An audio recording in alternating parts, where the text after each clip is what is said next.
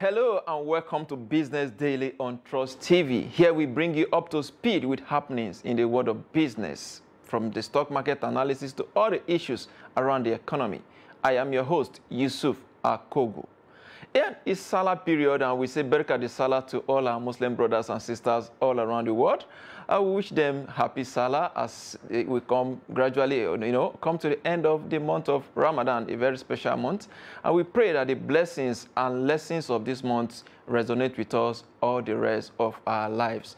And we'll move quickly to take our business roundup at this moment. Take a look. Guaranty Trust Holding Company, PLC, has announced plans to slow down on lending and bond trading in Ghana following a $77 million, which is equivalent to 35.6 billion impairment in its West African subsidiary. The banking group said it will instead focus its activities on Nigeria and other high-yielding African markets to boost lending by about 15% in 2023. Group Chief Executive Officer of Guaranty Trust Holding Company, Segun Agbaje, discloses at an investor conference call in Lagos, where he noted that the decision will help the financial institution increase its 2022 profit before tax of 214.2 billion naira by 31%. Ghana exchanged 87.8 billion cedis of notes that paid an average of 19%, with bonds returning as little as 8.35%, resulting in losses of financial institutions. Ghanaian authorities are still negotiating with many overseas creditors. The European Parliament approved the world's first comprehensive rules to regulate the Wild West world of cryptocurrencies on Thursday, hoping to protect investors against abuse and manipulation. EU member states have already backed the legislation covering crypto assets, which include cryptocurrencies such as Bitcoin and Ethereum and other tradable tokens whose value is secured using blockchain technology such as NFTs. The rules, now approved by a large majority of European lawmakers, hope to whip into shape an industry that has been beset by scandals and failures. Under the regulation known as Markets in Crypto Assets, MiCA, crypto asset service providers must protect customers' digital wallets and will be liable if they lose investors' crypto assets.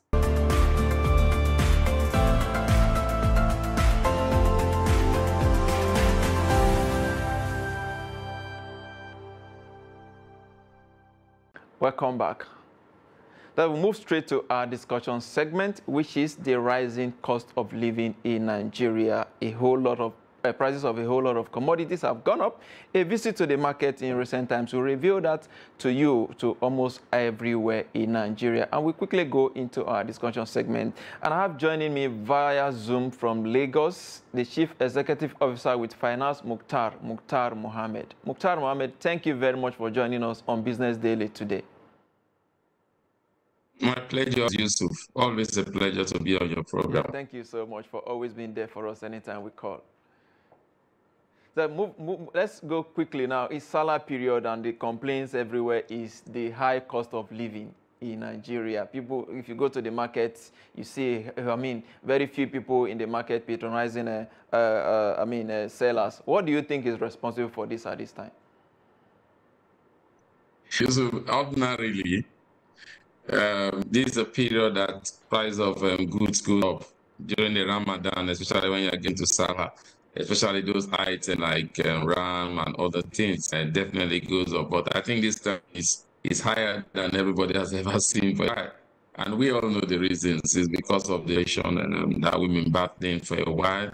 And also we had the cash shortage that came in also that has also contributed. The exchange rate also is there. So a lot of things are contributing. Insecurity also is there, because local rice prices have jumped over by 200% because of insecurity and high cost of production. So a lot of factors affecting production, and also, of course, you expect the producer to put that on the consumers. Absolutely, putting the cost on the consumer. If you look at it, you did mention inflation. Currently, our inflation rate from the last figure released by NBS stand at 22.04%. This is the last time we had this number. I'll probably have the age I am right now. But let's look at it. How do you think, what do you think the effort of the CBN so far has done in curtailing these the menace? Well, they've used all they are do.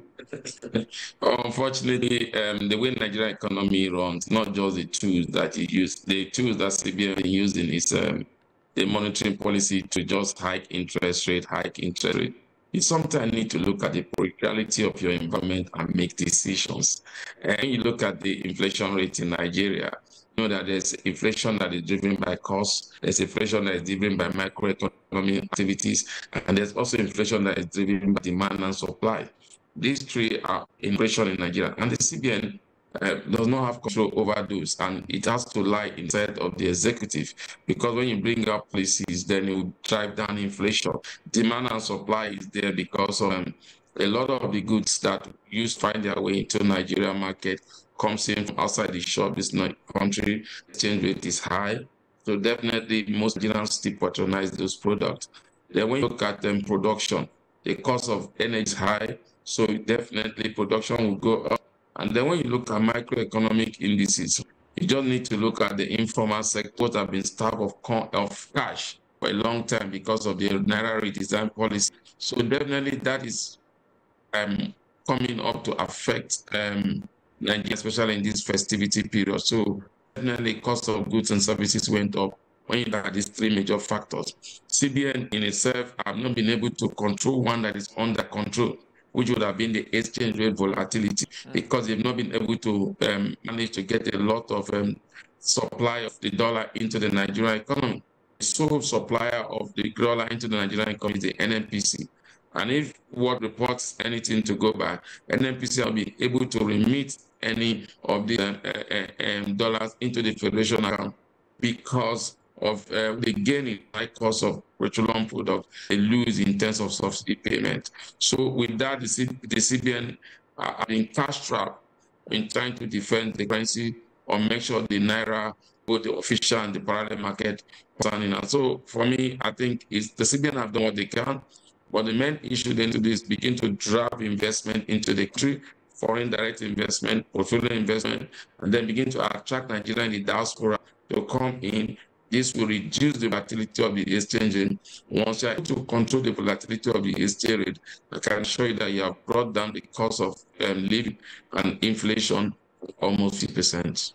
Talking about controlling, you say the CBN have used all the tools available to them, and still the Naira continue on the free fall against the major currency, the euro, the pounds, and of course the US dollar. So what do you think they can do? Because as it is, the purchasing powers of Nigeria has been eroded.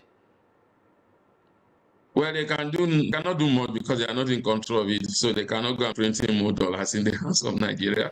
So the only thing they can do is to see how they can attract investors into Nigeria. And like I said, one of those means by attracting investors into Nigeria, you need to begin to look at what attractive investment will people want to do in Nigeria. How can the CBN help? For me, I think the major thing is we need to look at the CBN attracting investors in terms of trade or bringing them to the equity market because of the cheap nature of our equity. But unfortunately, they also are facing their own challenges. And then why most of them are not coming, when you look at the difference between the parallel market and the official market, is so wide. So most of them would prefer they go to the parallel market, and the CBN will not allow that. So definitely, I think we need to, until the CBN able to bridge that gap between the parallel and the official market. That's when you attract investors, whether foreign investors or portfolio investors. CBN can attract portfolio investors into the economy by in terms of rising rates, which they have done, so that it makes treasury be a little bit more exciting for investors to get high. But unfortunately, these have not got the desired result. So for now, I think they need to look at how other means of attracting foreign portfolio investment into Nigeria. And foreign direct investment mostly has to do with federal government policy. That is what will attract foreign investors into Nigeria. CBN can attract foreign investors into Nigeria, but make sure those portfolio investors stay long and become foreign direct investors. Then the government has to do the needful. Since it appears from what you say that this current CBN governor and, of course, the entire management have actually stretched their limits. They have been stretched beyond their limit. Do you foresee a changes, I mean, of course, with the incoming administration, probably at the CBN leadership? When you look at the CBN Act, the CBN governor still has 4 years to, 5 years. So it was just renewed last year, so you still have about 4 years based on the CBN Act. But when you look at body language or what transpired before the election, you might feel that there might be a change of guard. But that change of guard must be done legitimately and in consent with the rule of law. Because the only way the CBN governor can be voted out of office is when you have 2/3 of the National Assembly members vote against it. Or the same governor send his resignation to the president, and the president in turn send that resignation letter to the National Assembly to be accepted. So I think we should get against doing what the previous administration have done, especially the administration of President Goodluck Jonathan, when they removed Lamido to Lamido, and the court overruled those decisions. So for me, I think we should fully believe that the CBN will do the right thing. I mean, the incoming administration will do the right thing regarding the CBN. Before the election, the issue of Naira redesign was at the front burner. A lot of different voices regarding the policy. Some say it was ill-timed. Some even say the policy was not meant for an economic like Nigeria. Do you think that is partially responsible for what we're actually seeing now? Yes, it has a role play. It's a good policy. Let's not keep talking about this policy if it was a bad policy. If you look at the data the CBN told us, they were able to mop a lot of liquidity, maybe even not because of inflation to 23 or 4%. It's not all a bad policy, but I think we got it wrong in the area of implementation. Because the kind of economy that we run an informal sector, an informal economy that is largely driven by cash. So what I expected the CBN to happen at that time was to reduce liquidity, but gradually returning liquidity, and whereby they build infrastructure. Unfortunately, they did not build infrastructure to make cashless seamless for Nigerians. So we had a situation by maybe about 20 million Nigerians used to do cashless, but now we have over 60 to 70 million at a time. So the infrastructure couldn't take it. It's not that the policy itself was a bad policy. And again, the amount of liquidity that was taken out of the system was too high. When you have about 3 trillion, then you reduced it to about 1.something trillion. So that did not make sense at the end of the day. But definitely it added to it. But you can't say the policy is a bad policy or it was ill time. And what basically happened was that in terms of implementation, it was not well thought out. And then secondly, it happened in the political year. And so a lot of political undertone came to play, and then politicians also took advantage of it. I can tell you that a lot of politicians took advantage of it. And that is why we got to this that we were. Because politicians then didn't support that party. Because in an election, it's a year of cash movement, and they saw it as against them. And so they went against it, either through the people or through various banks that they have stakes. Okay, now that the policy has, in a way, been not suspended, but shifted to the end, to the end of December by the Supreme Court ruling, do you really think that the money now, the old note that was initially withdrew from the system, that is coming back to the system? Because what most of us actually thought was that, okay, probably the new Naira note that CBN claimed to have printed will actually be released. But what we are seeing is still the same old notes that were withdrawn from the system.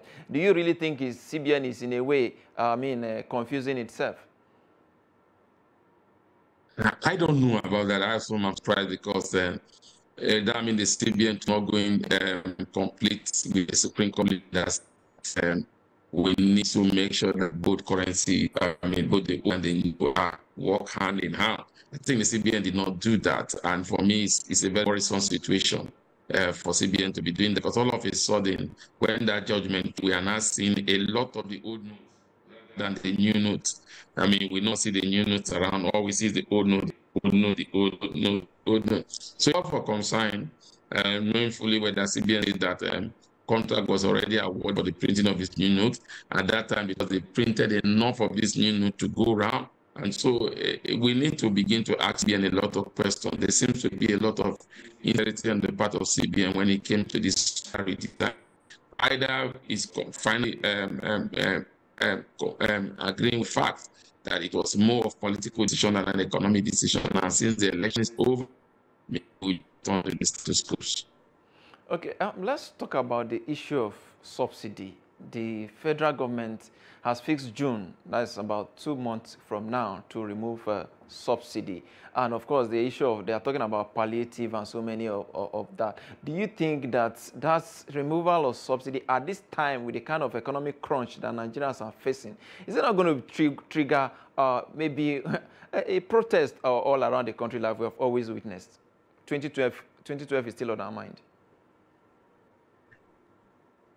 But when there was the political protest, I wish the president was stand his hand at that time and remove subsidy, would have been better for it by now. I'm telling you, because then people that were protesting in 2012, they are high price more than any other administration in the history of the country. So definitely it makes it that it was more of a political decision. And the same of them that are coming to power, the same people that were protesting in 2012 are the ones that saying that, look, when I get to power, subsidy must go. So it's subsidy more. I mean, I am not an advocate of subsidy, but I know that in any economy in the world, there's a little bit of subsidy in any but we need to look at subsidy in the terms of what touches everybody, the rich and the poor. We must not look at the subsidy as just what we can do for the poor, because the present subsidies actually seems to start for the poor, but it's not working because they are not benefiting from it. So we need to come with a strategy that will help both the poor and the rich, because in this other subsidy, it seems they are benefiting more than the poor. So I think subsidy is for me, it's the amount that we are paying in subsidy for petroleum products even cause a lot of lack of trust from everybody, because it seems that we have more cars in Nigeria.